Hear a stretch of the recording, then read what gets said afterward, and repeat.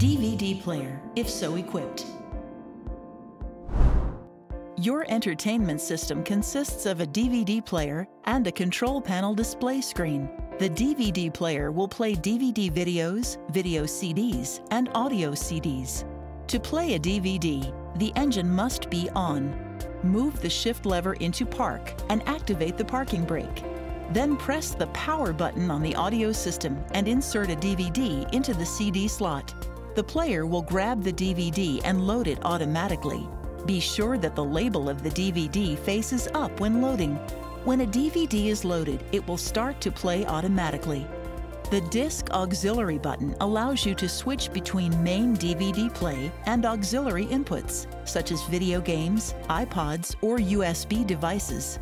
Press to toggle between the different modes. The input jacks allow other compatible devices to be plugged into the DVD system, such as video games or portable video players. Yellow is for video input, white is audio left, and red is audio right. Press the Setting button and select Display to adjust the appearance of the control panel display. Use the multifunction controller to highlight an option on the screen, then press the Enter button to select and adjust. Here is a brief description of how to use the DVD player controls to adjust DVD play.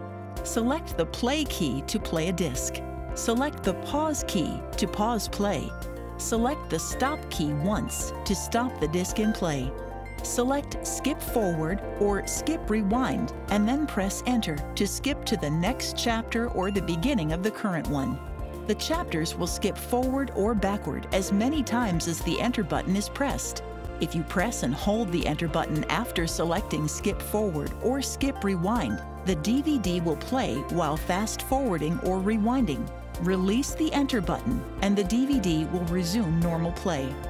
While a DVD is playing, touch the screen to activate the menu, then select Top Menu and the DVD menu will appear.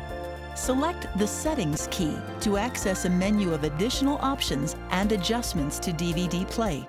Press the Eject button on the audio system to eject the DVD from the player.